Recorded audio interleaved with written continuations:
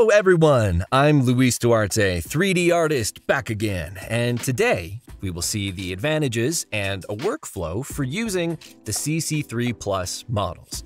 To start, I'm going to make a really generic looking dude. To do that, I'll go to the morphs panel, and I'm going to go to the bottom where we will find the ultimate morphs sliders. You know they're ultimate because they look safari beige or khaki or whatever. They're different from the other ones. They're more ultimate. In this way, we can make characters way faster, and we can make them more unique and personalized across the whole body while keeping the process really quick and easy and replicable. Really cool. So check this out. We have lots of different bodies and lots of different heads. I'm gonna make a male dude. And I'm gonna accentuate the facial features a little bit.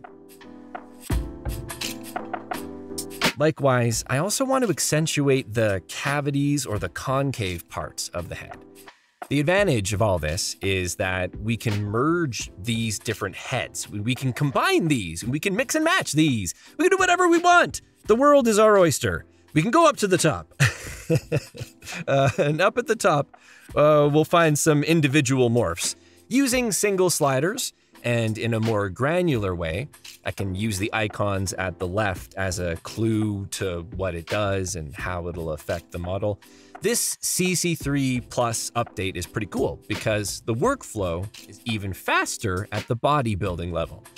It's just so fast and easy to kind of block out a representation of the character you want. You can get really close, like 90% of the way there, just using these sliders, and then customize further down the line. That's what this is about. Quick, iterative creation that looks amazing. Don't fuss too much getting everything perfect yet. Do that later. Tweak as needed. Right now, I want to see this dude with elf ears. Yeah!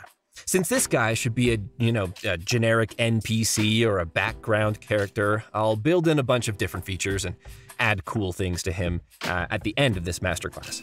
The last thing I'll do right now is start playing with the headshot morphs, which is crazy interesting because the headshot morph 1000 library lets us set and customize 1,000. I mean, who would have guessed? 1,000 of the features that are on the face. In this case, the eyes.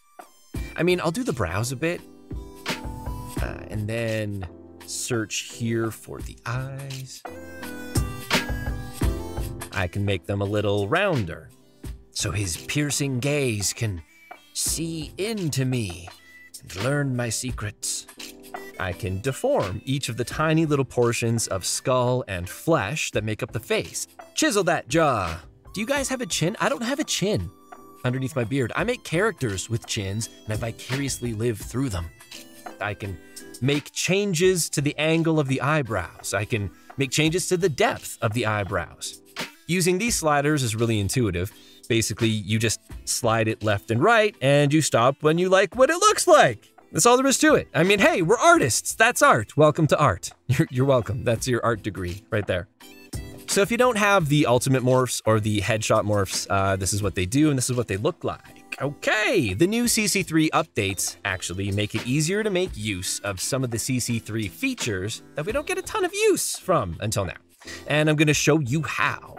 Finally, I'll mess around with some of the nails morphs. This dude is gonna be a demonic kind of guy, so of course he needs a manicure. One of the greatest improvements in this CC3 Plus update that represents a significant change at the character creation level, and above all as a model, like as a work of art, is the changes to the topology. Character topology here is enhanced for a more realistic vibe, but it's also more usable and adaptable as well. So here, you can visualize, here's some of the changes to the polygons like this. The facial topology has been enhanced for better expression. We can check out some movements and animations. This will give you an idea of why the enhanced topology in these areas is helpful and what that means for your characters. I'm gonna open up the facial editor and start messing around with some expressions to show you. You know, he looks like he's wearing a superhero mask or something. Cool. Anyway, okay, we can do the same thing with body poses. Let's go to the pose editor and check some of these template poses. I just want you to notice how it's behaving in these colored areas, how the polygons are kind of folding, especially in the joint areas or in areas where a real human might wrinkle or fold their skin.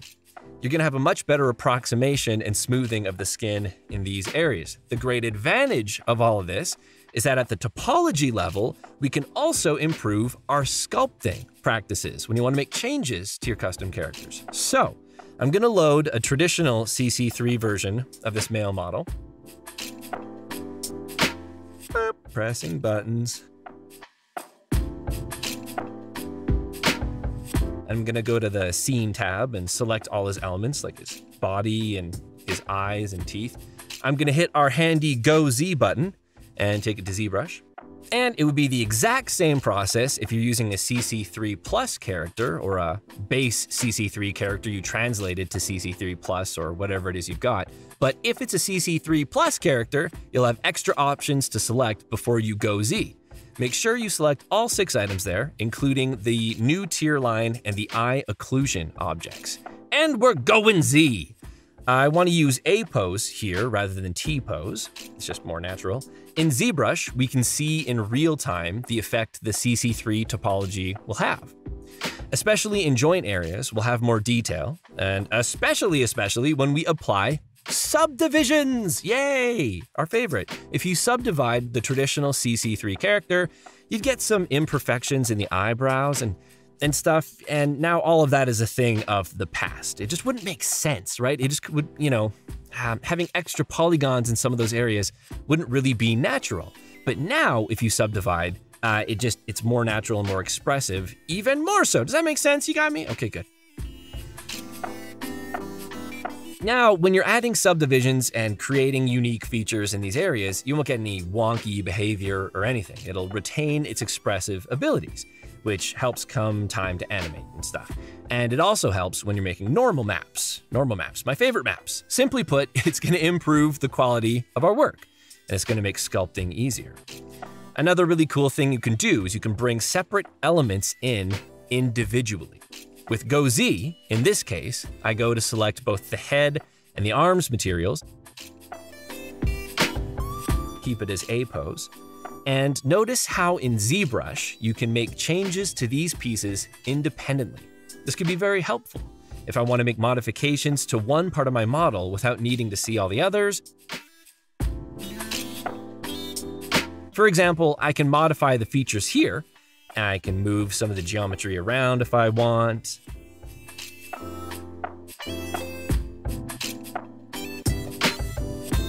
Change the arms a little. Could be very useful, especially if we want to add details and high resolution to a body segment.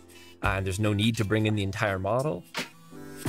To take it to Character Creator, just press the All button, and once it updates, back in CC3, you'll click on Update as well.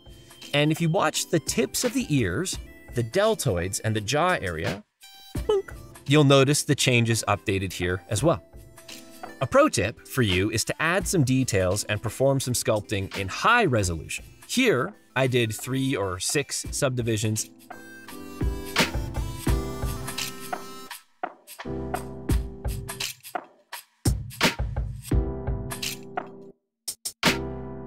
And we have different options. One of them is to export the maps. All the maps, the normal map, my favorite, which we find here in the bottom. We can create a normal map. But let's get crazy. Let's go to the Z plugin tab, the Z plugin tab, and activate the multi-map exporter. This option is very spicy because we can directly export all U-space maps we've got, the normal map and everything. And of course, you can do that in a single format in high resolution from your high poly sculpt here. This is really useful because it has a lot of settings to get your maps just right depending on what you need. You can configure each and every one of them and look for the route to save in. Once you choose where to save, wait a while for the computer to process.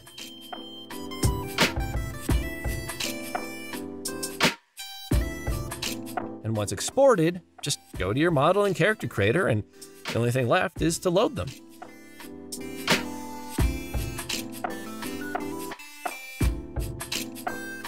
Remember to flip normal Y to better represent the stuff that we did in ZBrush at high resolution. And now we're back in CC3.